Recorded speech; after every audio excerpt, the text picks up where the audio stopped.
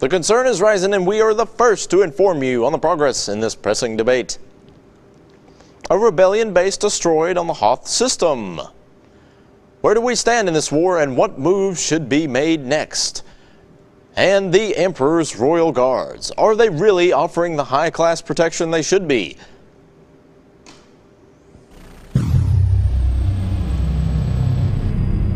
This is the Imperial Galactic Network, IGN, your only reliable source for news, events, and information within the Imperial Fleet.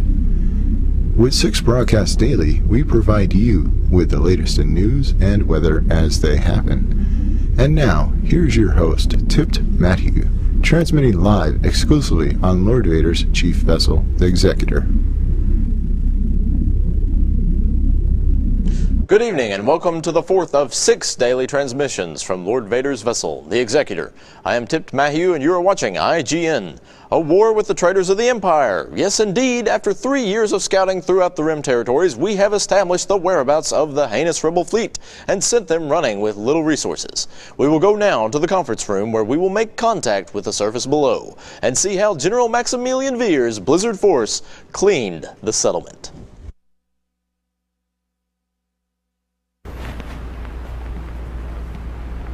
And in recent news, the Alliance High Command headquarters of the Rebel forces was discovered on the 6th planet of the Hoth system. The Imperial Army invaded and destroyed the base, forcing the rebels to flee. Reporting live on the aftermath of this battle, we have Guido Cranvis on the scene. How you doing, Tipped? As you can see behind me, this is what is left from the raid that took place earlier today. There's wreckage as far as you can see. Rebel forces put up quite a fight and managed to actually destroy some of our Imperial walkers. They are telling me now that there is some secret information still inside the base that we're trying to recover. Obviously, we can't let that fall back into the rebels' hands.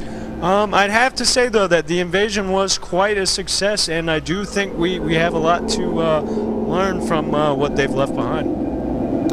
Now, from what I understand, the complete annihilation was in our grasp. In fact, during the battle, we boasted that the last of the rebellion had been wiped out. But now, as it is, a small number of medium transport spacecrafts broke through our Star Destroyers, escaping into deep space. Can you explain this, Guido?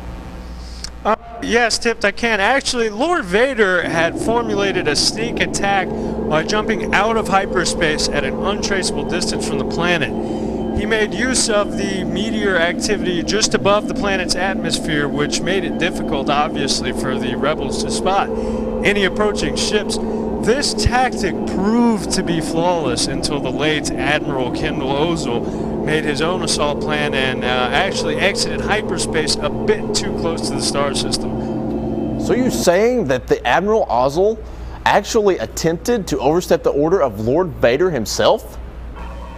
Yes, that is correct. That's actually what happened, Tipped. His original plan was to surprise any escapees with a full-blown bombardment. This vital error, however, made the rebels aware of our presence. It also allowed them time to establish their energy field and prepare their ion cannon, which managed to neutralize one of our Star Destroyers and actually allowed them to escape. Wow. This is just shocking to me. So tell me this, what will the history books say was accomplished from the Hoth invasion? You know, that's a hard one to actually set in carbonite. I can say this, however, the Imperial assault was primarily aimed at destroying the rebels' main power generators. That mission was a success as General Veers led the assault personally, commanding his AT-AT Walker. He almost single-handedly crushed the rebel base. Guido, thanks for the update. It looks cold down there, so I'm going to let you get back up here and get warm. Thanks. Guido Cranvis reporting live from the Hoth system.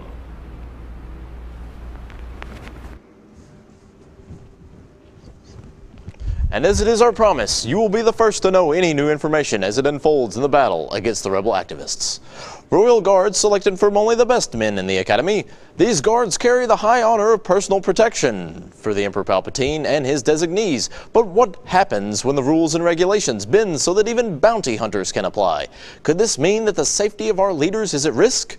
IGN has the news story that puts to rest the gossip that is filling the hallways of the Executor. Solrak reports.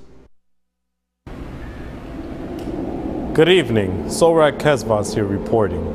The Royal Imperial Guard are coming up on a shortage in their ranks.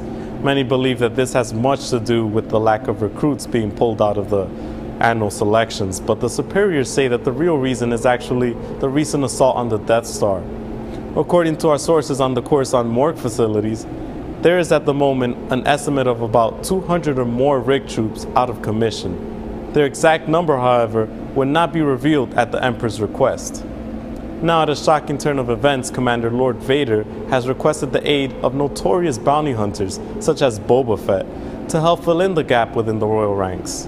Many believe that enlisting such people as bounty hunters could very well cause a major dispute amongst the ranks.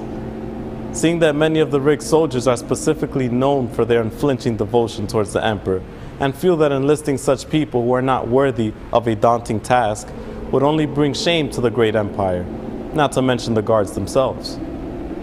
All of these guards are carefully selected from a pool of highly trained and skilled soldiers by the Emperor himself, so to have cutthroat bounty hunters who only work for nothing more than credits and not their sense of duty filling in for them is being viewed as an insult. One such guard commented by saying such harsh words as, "We do not need their scum." Emperor Palpatine gave a few words on the gripping topic yesterday's Senate meeting, stating that the bounty hunters are both cunning and ruthless, two necessary traits when dealing with today's elusive enemy, the rebellion. And also, the people of the Empire need not worry on such matters, rather need to focus on the real threat of how to capture these rebellious traitors responsible for the attack. Lord Vader was also on hand to speak with the media briefly before boarding his shuttle on the way to oversee the bounty hunter enlisting commence on the Imperial territory of Bespin.